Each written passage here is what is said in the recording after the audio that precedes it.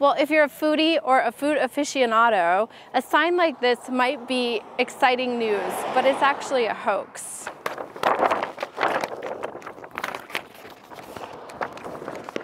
I don't know if it's a joke or not, but I do know that Trader Joe's has never contacted me to build up here, so I suspect it's a joke.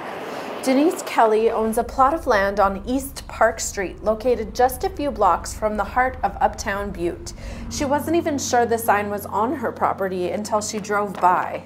I didn't actually know it was on my property till I saw it on social media, but it really doesn't bother me. It's probably harmless. I thought some of the comments were hysterical. What were some of the comments?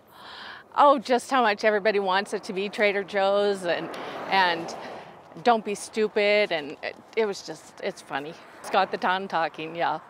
It's an uproar.